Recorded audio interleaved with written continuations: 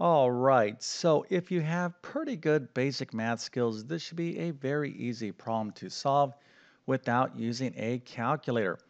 All right, so we have this phrase here, and we need to figure out what this means, and then, of course, calculate the answer. So the phrase or the statement is cube the sum of -6 and 4. All right, now, once again, no calculators, but if you have an answer, go ahead and put that into the comment section. I'll share the correct answer in just 1 second. Then, of course, I'm going to solve this problem step by step. Okay, so before I show you the answer, let's take another look at this phrase. So we want to cube the sum of -6 and 4. All right, so let's go ahead and take a look at the answer. The correct answer here is -8. All right, now if you got this right, well, you definitely get a happy face and an A plus. And if you're like, hey, Mr. YouTube Math Man, I'm a bit confused on what the cube is and the sum is. Matter of fact, I just need a overall review of basic mathematics. Can you help me out? Well, I definitely can. So the first step in solving any math problem is to make sure you actually understand the question. Now here we have this phrase, cube the sum of -6 and 4.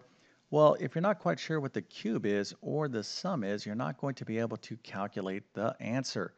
So let's go ahead and review what the definitions are of the cube and the sum. Matter of fact, I'm going to start with the sum because I think most people are more familiar with this word, and then we'll talk about the cube, and then we will calculate the answer. All right, so what is the sum? Well, I think most of you are like, I think it has something to do with adding. Well, that would be correct.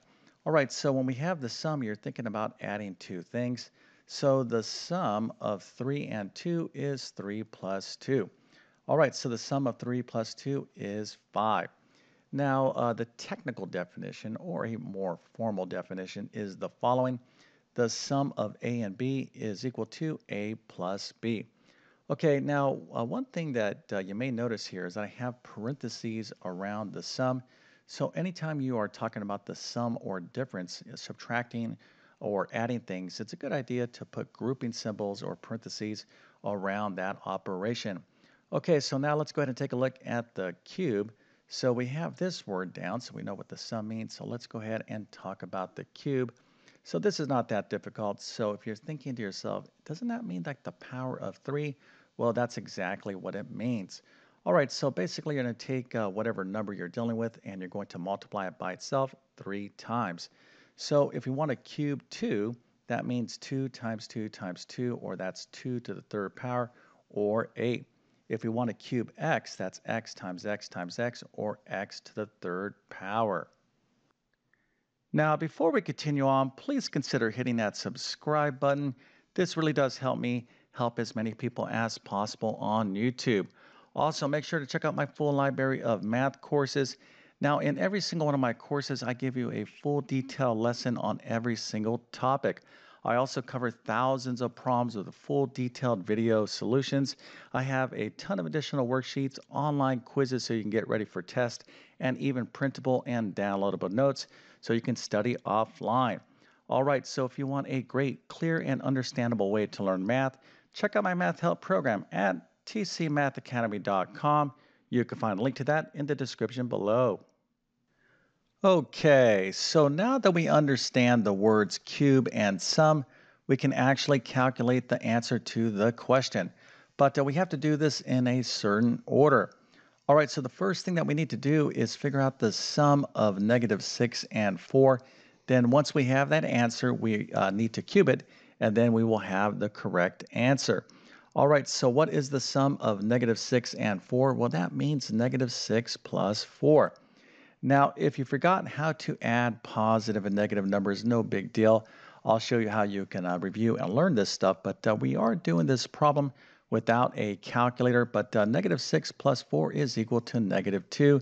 So don't feel bad if you don't remember how to add positive and negative numbers. Again, I'm going to give you some great suggestions here in just 1 second how you can learn and improve in all this stuff. All right, so again, the sum of -6 and 4 is -6 plus 4, which is -2. Now, what we need to do next is to cube that answer. So we need to cube -2. All right, so cube -2 means what? Well, it means take this -2 and multiply it by itself 3 times. So a negative times a negative is a positive. So negative 2 times negative 2 is a positive 4 times a negative 2. A positive times a negative is a negative. So the final answer here is negative 8. All right, so another way you can kind of think of this problem is this expression here. So this is the cube of the sum of negative 6 and 4. All right, so here we have parentheses. Again, remember I said put those sums and differences in parentheses. So those of you that remember the order of operations, we have to do what's inside of parentheses first. So negative 6 plus 4 is negative 2. Negative 2 cubed is a negative 2 times negative 2 times negative 2, which is negative 8.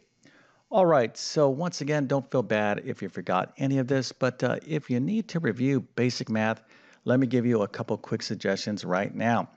All right, now these two courses, I'm going to leave links to them in the description of this video. So my Math Foundations course is a quick review of basic math, things like positive and negative numbers, order of operations, fractions, decimals, things like that. But if you want to review basic math and then get into some algebra and geometry, check out my Math Skills Rebuilder course. All right, so once again, I'm going to leave links to both of these courses in the description. But if this little video helped you out, don't forget to like and subscribe. And with that being said, I definitely wish you all the best in your math adventures. Thank you for your time and have a great day.